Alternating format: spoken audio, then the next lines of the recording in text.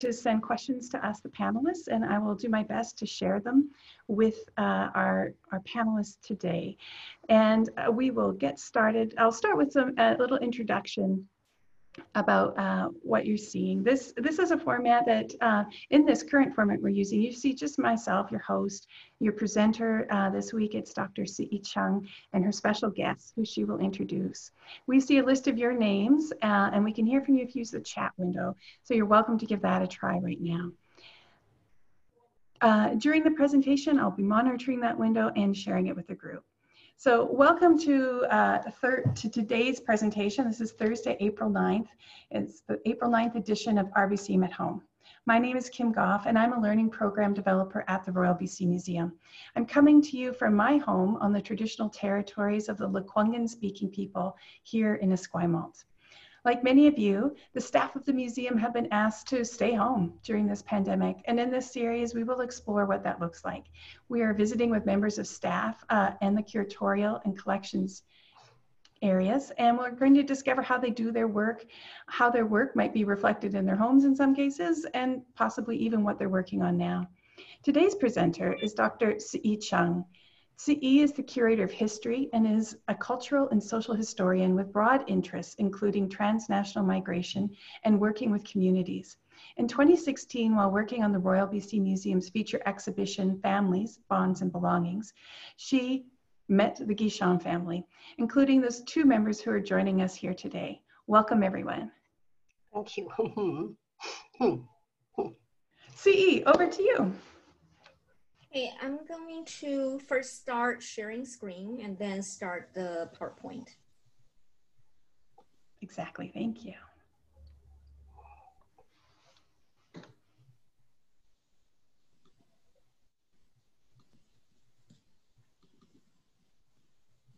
All right. First of all, thank you so much for joining us here. I'm really honored to be in the company of course, our lovely host, Kim, and two members of the Guichon family that I worked closely with. One is Miss Hilda Rose, and the other one is Miss Carolyn Guichon Pierce, who is in Alberta, and Hilda is in Vancouver. So I'm going to talk briefly, hopefully really brief, for about at least no more than 10 minutes, about the origin of the research of the family history. And then I will get Carolyn and Hilda to talk about their experience of working with our museum about their family history. So first of all, the Royal BC Museum put together an exhibit called the Gold Rush exhibit for 2015.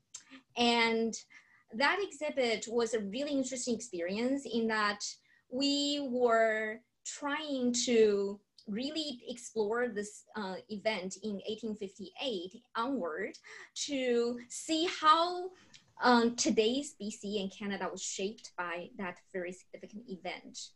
And what has dawned on me when I was doing my research was that very few non-mainstream families were we able to trace back all the way to the Gold Rush era, because most of the political leaders' families and mainstream families that we were able to find records and descendants, but in terms of the non-mainstream ones, it was not very easy.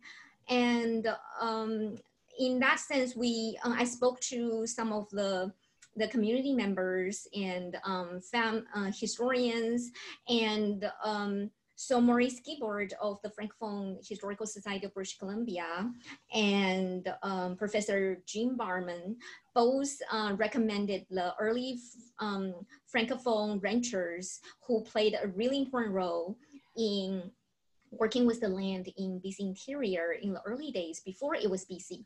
So one of the families that was identified, the main family, was the Guichon family. And Professor Jim Barman at the time already did some research, and I think Maurice did as well.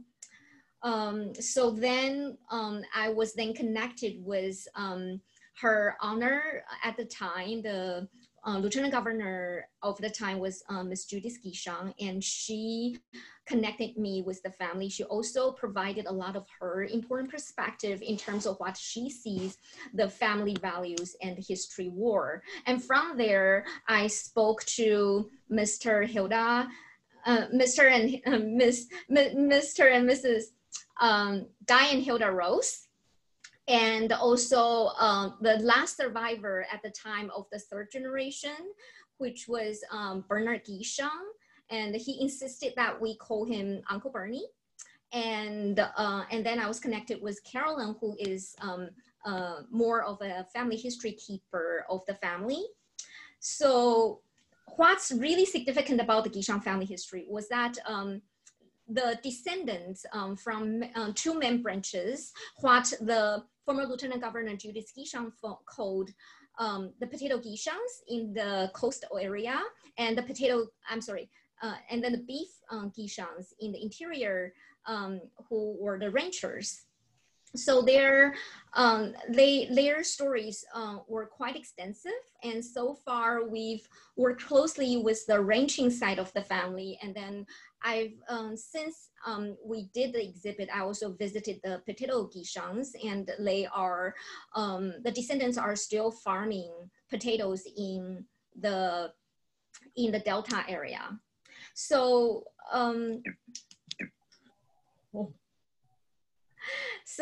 during the gold rush era, the Guichon family was one of the very few that started. But at the beginning, they started working as packers.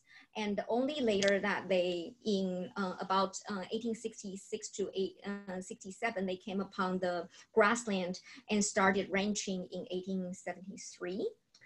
And this is an image from Hilda that's 30 miles from the Guichon in late November. So this is the image of the first generation Guichon, which is, so Joseph married Josephine, and they were the starter of the ranching side. And Laurent married Perron, who later moved to the lower mainland and started farming. So this is the image from Hilda again. This is still standing today in today's Port Guichon. And Laurent's descendants are where Laurent's family still farm the potato fields. So Lawrence Peter Guichon, the oldest of Joseph's 7 children, the second generation, he's the one on the left here. He ran the Guichon ranch from the time he was 14 years old. And his father, Joseph, pursued other interests, and then he formally ran it from 1918 to 1957. And when we started working with family histories, what we try to find is, first of all, archival materials, objects that record their different experiences. So this is again from the Guichon Fund in the BC archives. It really documents Lawrence Peter Guichon's really important contribution to the BC cattle industry through its formative years. So he served on many different commissions and did a lot of different work and really helped shape the cattle industry. And this was his cattle, which is still at the Guichon family ranch today. And we had it on loan from the former Lieutenant Governor Judith Guichon. So this is one of the key objects. And they were telling us, like, at the ranch, they run through so many saddles that it's difficult to keep trace of everybody's saddles. And this was his briefcase. And of course, running the ranch required hard work both on and off the saddle. And so this and this is also from the home ranch collection, but in our museum, we have a whole bunch of his journals, because Mr. Guy Rose told us that Lawrence Peter Guichon was seldomly seen without entering his their diaries daily to keep record of his ranch operating skills. So this is the photo of his children. And this is another photo of bringing cows home. So Uncle Bernie really was talking to us about how he had been programmed for ranch life since his childhood. So getting up at 6:30 in the morning, and he extensively quoted Mr. Lawrence Guichon about how these different ranch ethics is something that's really, really precious to him. So he said, you know, for example, growing up in any kind of ranch is lucky that city folks wouldn't know. And Lawrence Guichon also said, if you're sleeping, you miss the best part of the day. So this is Lawrence with his 4 of his children. The left, the one on the left is Uncle Bernie, and sorry, yes. you can use your mouse to show us which people you're talking Thank about. you. We can see that. Thanks. So this is Mr. Lawrence Guichon during the war years, and Uncle Bernie at the time was in the Navy, and this is the 2 daughters, Jackie and Ruth, and this is Urban. He spoke several languages because he works for the military in very different capacity. And that's somebody that one of the sisters later married.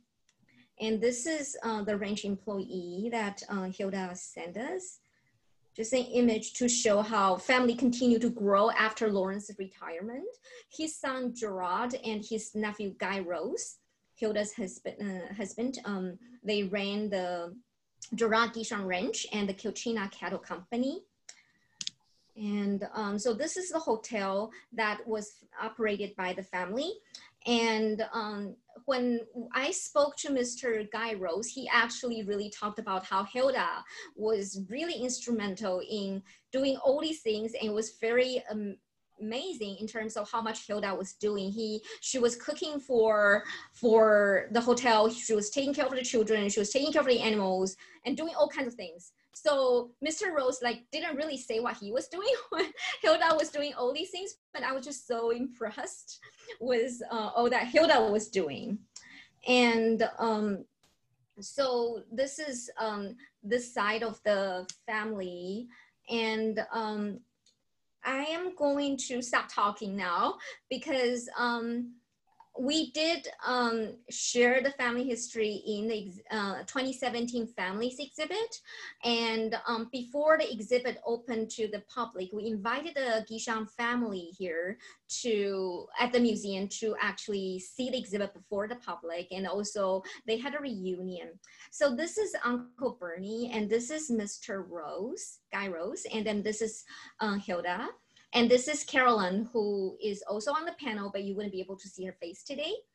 I just want to say that I have maintained contact with the family, and I was really, really, really sad when I found out that Uncle Bernie passed away and Mr. Guy Rose. But the family, I would say, is really, really strong for being there for each other. And it's a real honor to learn about the family history and share the lessons. But I'm gonna let Carolyn and Hilda talk. Hilda, do you wanna speak to the experience and that reunion at the museum? Tzu-I, first, if you would like to stop sharing, then we'll see Hilda when she's talking to us. Sure, just a sec. You want me to talk now? Yes, okay. Well, that was a very special event, and we were looking forward to it.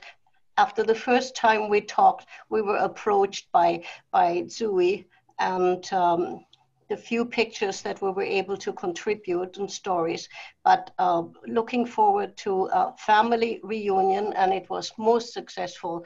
It was amazing. It wasn't just from the interior or down at the coast, it was also from Vancouver Island relatives. And yes, it is a widespread family.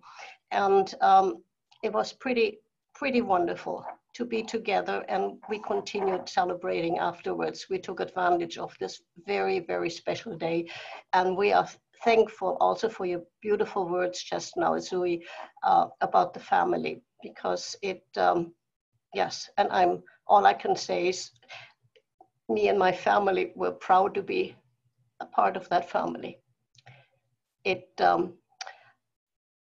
and especially for me, because 65 years ago, I came as a post-war bride, came to Canada, and my husband was pretty brave to introduce a German girl at that time to the family, but at no time ever did I feel that a resentment for anything at all. I was welcomed, and I felt good. So that's why I stayed in Canada. We got married it would be 65 years ago this year, but I lost my husband a year ago, barely, not quite a year ago. And and Uncle Bernard, he was a special member of the family. He was the last of the living uncles. The kids loved Uncle Bernie, and he actually was the only one they all got to meet. So we relished lots of wonderful times together, and the kids, I know my kids are very proud of being, members of that family. And I want to thank you for that opportunity to be able to express my feelings. Thank you. Thanks, Hilda. Actually, Carolyn told us that the families found other branches after this, after sharing what was going on with this family history search for the Royal BC Museum. Carolyn, do you want to speak to that? Sure. One of the most interesting things that occurred because of the event in the family, the day that, I think it was in May a few years ago, when we went out to the exhibit that you put on, which was wonderful. And Guy and Hildy were staying across the street at the Empress, and very kindly at the last minute put on a wonderful reunion of all of the members of the family who had shown up to see that exhibit. And there were people there that I had never met before, who came from the Ray branch of the family, and all had different last names. I recall my Aunt Marseille saying to me one time when I was younger, if you scratch a British Columbian, you're going to find a Guichon. And, I think that's true. There are so many families that are Guichons in British Columbia. It is astounding that we have such an extensive membership. In 1993, Guy and Hildy and my parents and the Ladner Guichons put on a family reunion that started at Ladner and went up to the ranch at Quilchena. And there were over 1,000 people involved at some part of that event that were all Guichons. In fact, one of my favorite stories was one of my cousins telling me that he was young, he was at UBC at the time, and he and his buddy were both going to a family reunion. And when they got to the reunion, they discovered they were cousins, but they had been friends long before that with no knowledge that they were cousins. So it's a very interesting and it's a great family to belong to. And it's wonderful that the museum has taken the time and put your resources to helping us as a family to have a place to commemorate.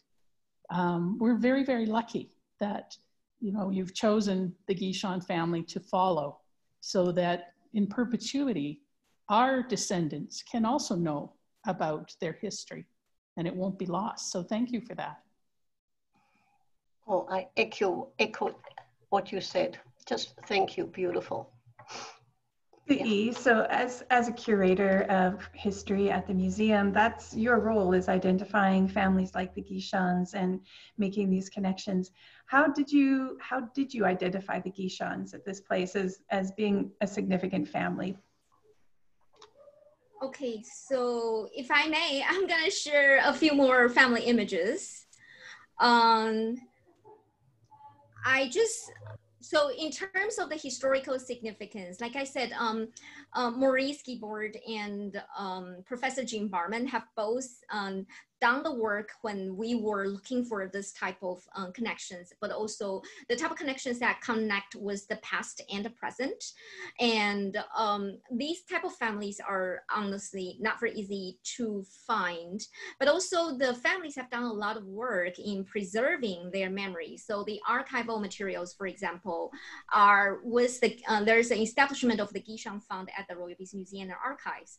And it is a really important collection in terms of BC's cattle industry development, and also in terms of the ranching in the interior. And the family history itself is amazing. I want to share this photo because it has both Uncle Bernie and Mr. Rose here. I don't really know the I think I was introduced to the gentleman in the middle, but I don't remember. But I just want to say I really, really miss them, and I am so sorry they're gone.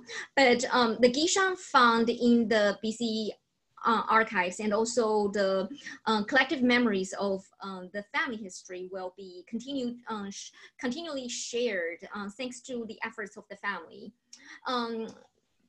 Her Honor Lieutenant Governor, former Lieutenant Governor Judith Guichon also had a piece, and I had a piece about the Guichon family history in the publication that came out of the family's exhibit.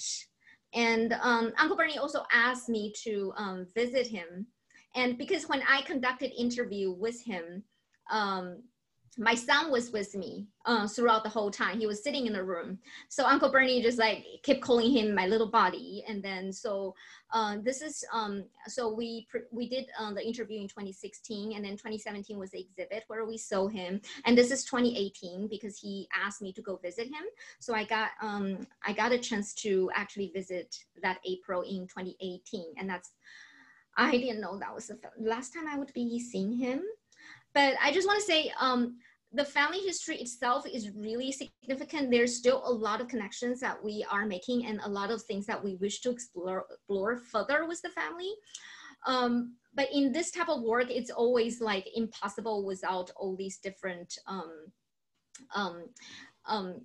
collaboration with the family, with the historians, with the organizations like the Francophone Historical Society of British Columbia. So like, I'm just really thankful for the opportunity of working with all of you. And I really hope that we can do further when we go back to our permanent gallery about these type of family histories that help us connect the past, present, and the future.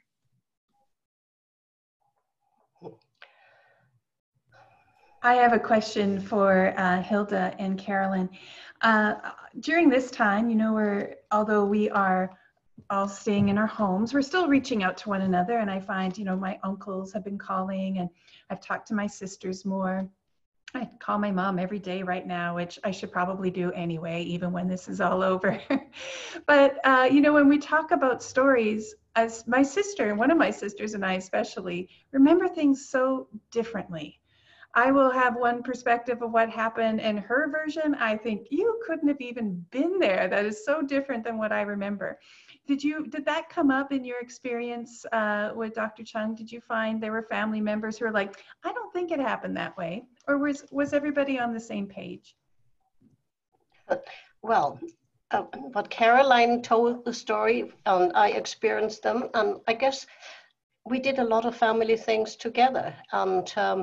And well, my experience, of course, that is deeply ingrained. I can, you know, go into detail when I came to this country and the family and welcomed.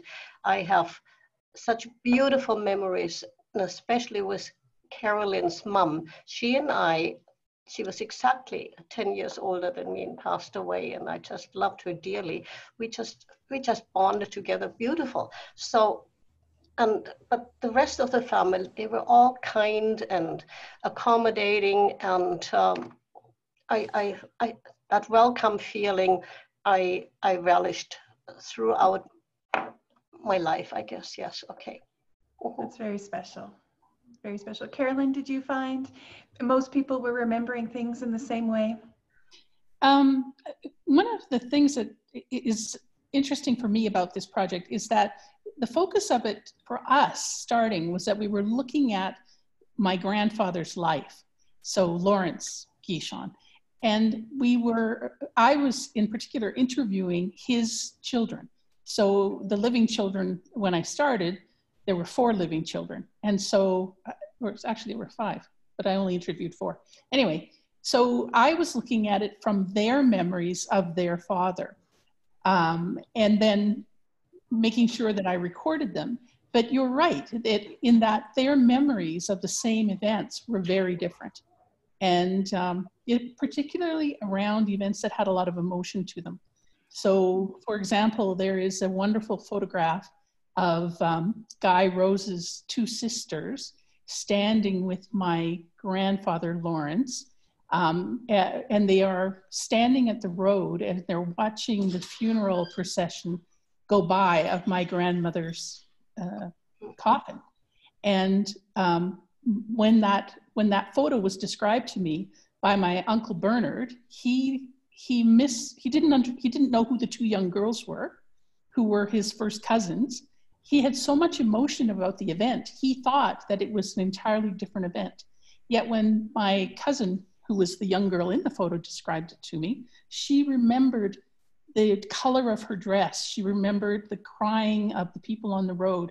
She remembered how all of the women who had been good friends of my grandmother, who were Aboriginal and lived nearby, were on the side of the road giving their blessing as it went by.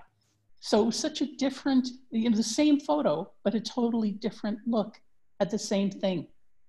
Yeah, that must be a challenge for you, Tzu-I, when doing history. That there's records of big things, events like a funeral, but maybe not of daily life so much. Although we saw some beautiful daily life photos, thanks to Hilda, beautiful images. But how do you reconcile some of those events and different stories, Tzu-I? We don't try. We haven't, you have to approach these differences with a lot of sensitivities. And when we work with communities and families, if there are conflicting views, we usually need to work very carefully with each of them. And I don't think a lot of these are ready to be shared with the public until the families and the communities have some discussions or look into it and then feel ready to. And I think in most of the times we just really shared the common values first, and then we can follow up with more in-depth discussions. But we do not have like concluding remarks about any one event or any one issue, because honestly, like my kids and I don't even agree on what we ate last Easter or something. Well, we have just a couple of minutes left. Any last remarks or comments you want to say, Hilda? I'd like to add that Carolyn, more than with a real passion, she resurrected these memories by doing so much research and showing pictures and showing them on the internet to help her identify various family members, whoever could remember this and that. She did so much to resurrect memories of this family or happenings, and I admire her almost. She's a wonderful person, but for this I really have to admire her. She did wonderful, just an outstanding job. Thank you, Carolyn. Yeah, every family has like a knowledge keeper. They know where the records are. They know which branches have what materials and what memory. So Carol and I really want to express our admiration for that work. Well, thank you very much. And if every family has a head that keeps this stuff together, every family also has a heart. And in my lifetime, that heart has been Hilda, because nobody has held the family together and entertained more of the family members than she. And so thank you, Hilda, for doing that. And also thank you, all, you know, for everything that you're doing. And for those family members who are listening in and who might want to see more, there are hundreds and hundreds of scanned photographs that are now in the museum that they can go and look at. They're documents and letters and historical records that are just so interesting that you now have. And so I hope that people will take advantage of being able to, I understand it is possible to go online and see this. Mm-hmm. That's a wonderful segue. Thank you, Caroline. Yes, anyone who, the Guichons, you can find their family history there. If you have family in BC, a family who were born here or who died here, got married here, you can probably find their records in the the BC archives. And a lot of that is searchable online while we're at home now. There's birth, death, and marriage records that you can access, which will give you names of family members, sometimes where they were born, and it's a really great place to start. If you want a little help with getting started, you can check out our learning portal. We do have a pathway called Finding Family that's got some tips and ideas that can help you in your own family history searching. If you also, just to promote some other programs we have, if you've got some young people in your lives, let them know about RBC at Home Kids. It happens on Wednesdays at 11. These sessions feature a museum educator and a staff member sharing activities you can do at home. And yesterday we also premiered RBCM at Home Outside. This program has one of our safe and intrepid members out in the community, in the backyard, in the park, always far away from anybody else, though sharing some of the things that we can still enjoy and do outside. So while we wait for better days, I'm happy to have this way to stay connected with our wider community. Thank you all for joining us, and please take care of yourselves and one another. And Caroline, a big hug from me. Sorry. One more thing is the book that came out of the family's exhibit has Judith Guichon, the former lieutenant governor's personal narrative. She's a real good storyteller, and she's also the keeper of some of the artifacts on the home range. So if you can, please check that one out. I also have an article in there too, but hers is like a first-person narrative, and she's been running the ranch as a fourth generation. It's pretty amazing. Thank you everyone, and we'll stop the recording here. You don't have to leave just yet. Hilda, Carolyn, CE, if you want to chat, you are welcome to do that. Thank you.